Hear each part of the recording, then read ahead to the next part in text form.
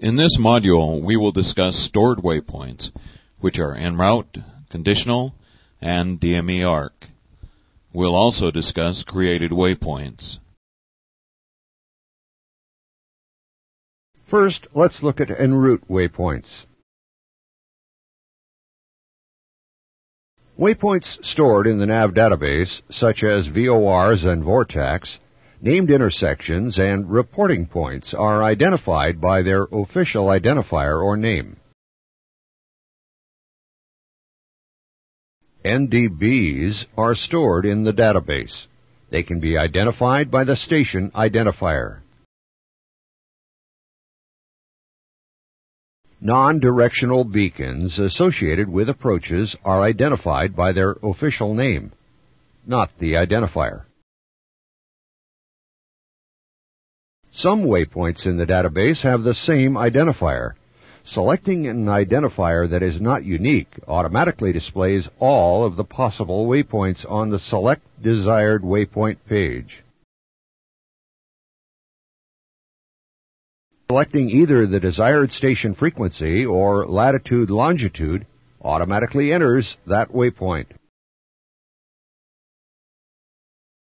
Selecting an identifier that is not stored in the database displays the FMS CDU message, "Not in database." Question.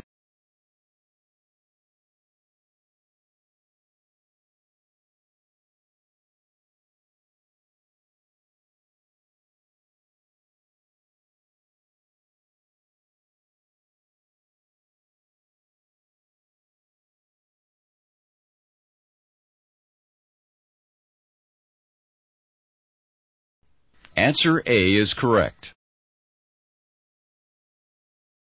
Let's now discuss conditional waypoints.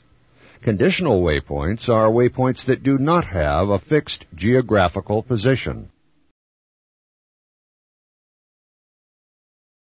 Variables such as wind can cause the geographical position of certain waypoints to change. Conditional waypoints are associated with departure and arrival procedures.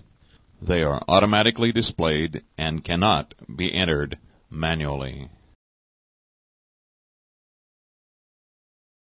Conditional waypoints occur when passing an altitude, crossing a radial or bearing, passing a DME distance, intercepting a course, or receiving radar vectors.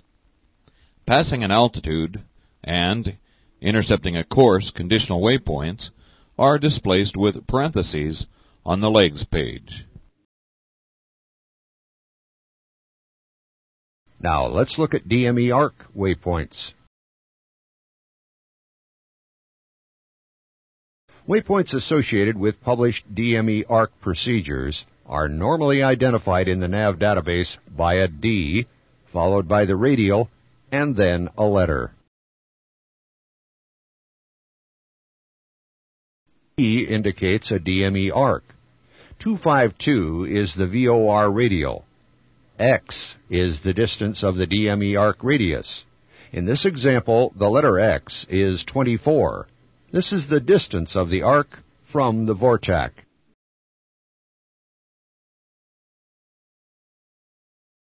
Another way to determine the numeric value of a letter is by using the letters on the FMS CDU. In this example, the distance of the DME arc from the VORTAC is the letter J, or 10 miles.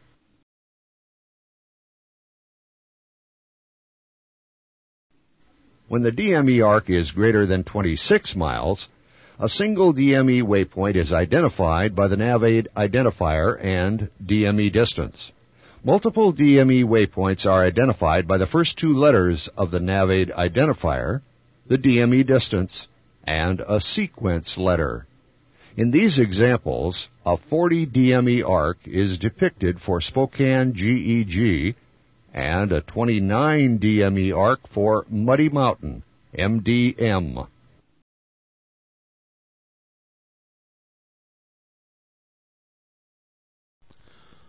Question.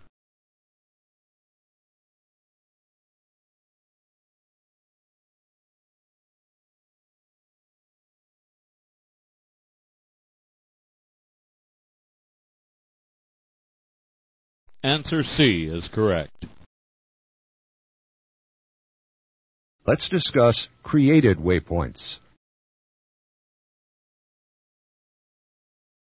Waypoints which are not stored can be created or entered as a place-bearing distance, a place-bearing place-bearing, a latitude-longitude, airway crossing, latitude or longitude reporting point, or a distance along the track. Let's look at the place-bearing distance method first.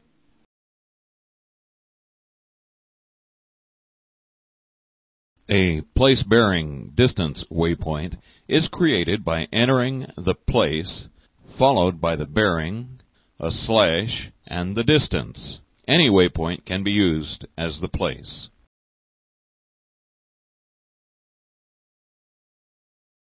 Entering the place-bearing distance in the route abbreviates the scratch pad entry to a 5-character identifier.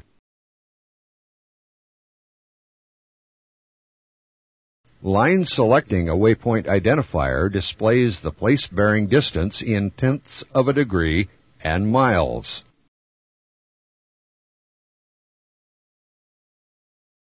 Now let's define a waypoint by place-bearing, place-bearing.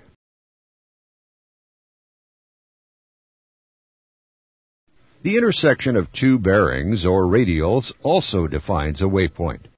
In this example, the intersection of the SEA 115 and the EPH 250 radials are being used to create a waypoint. Entering place-bearing, place-bearing in the route abbreviates the scratch pad entry to a 5-character identifier. Line selecting the waypoint identifier displays the place-bearing distance in tenths of a degree and miles. From the first place bearing that was typed into the scratch pad when the place bearings were first defined. Now, let's create a waypoint by latitude-longitude. Latitude and longitude can be used to create any waypoint. Notice that there is no space or slash between the latitude and longitude entries. When entered into the route, the waypoint is assigned an abbreviated latitude-longitude identifier.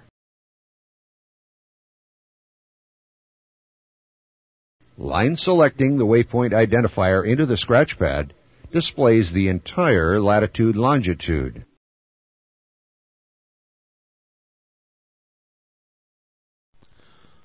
Question.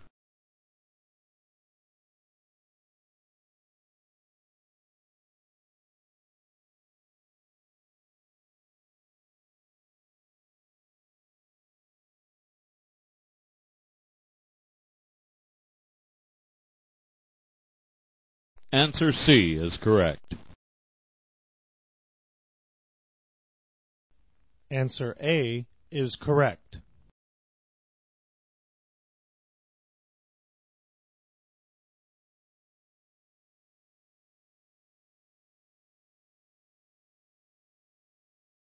Now, let's look at airway crossing points. When the intersection of two airways is defined in the navigation database, that intersection will be the airway crossing point. The intersection of two airways is not defined in the navigation database. The FMC creates an airway crossing point. The waypoint is stored as a latitude-longitude.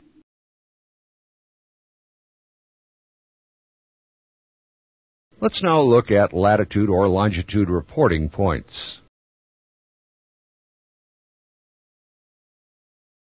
Reporting points can be created where a specific latitude or longitude will be crossed.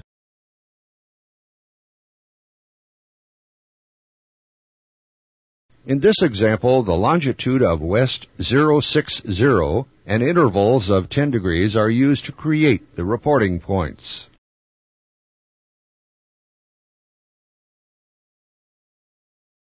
The desired reporting points are created by line selecting the scratch pad entry over any waypoint prior to the first reporting point. The FMS places the waypoints in the proper sequence.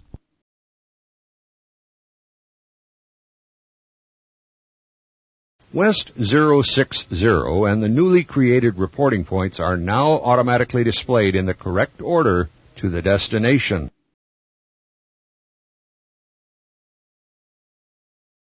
Finally, let's look at identifying an along-track waypoint. An along-track waypoint is used to add a new waypoint along the current route.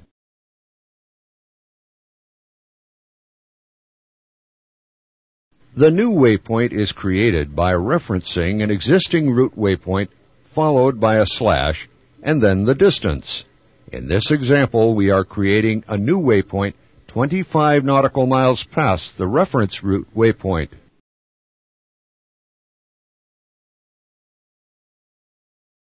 Along-track waypoints can only be entered on the legs page over the reference waypoint. Creating a new waypoint before the reference route waypoint requires the entry of a negative distance.